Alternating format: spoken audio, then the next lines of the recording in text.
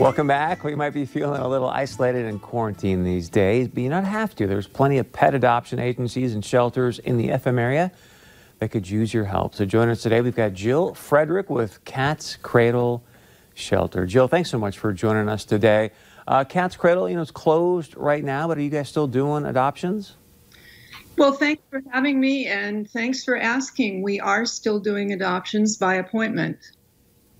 And you hear all these stories that you see a big rise right now, people going out trying to adopt pets. Are you seeing the same thing? I don't think we've seen a rise. We've kind of had a steady state, same as we usually do, happily. I was going to say, but I'm kind of surprised to hear that. So if people do want to, reach out to you and start thinking about an adoption, what's the process for that with you guys? Well, we'd ask them to go to our website, catscradleshelter.org, and there's an item on our menu, how to adopt.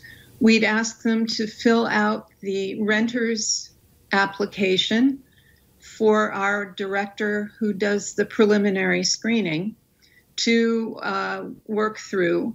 She will, as soon as she can, get in touch with those folks and do a preliminary interview over the phone.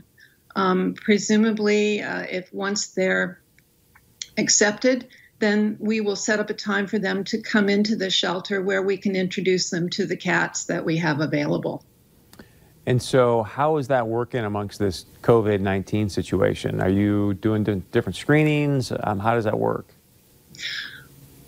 Well, the screening is the same. It's just a little backwards. We do the interview before the prospective adopter finds the cat. We are maintaining social distances. We're asking only one person to come in at a time, not bringing the whole family. We're sanitizing all the areas where they might sit to fill out forms. Obviously, people are masking up if they so choose.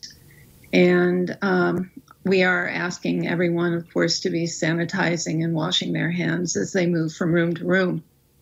This is kind of an obvious question, but I'm assuming that you guys do only cats as far as adoption, and then how many cats do you currently have up for adoption?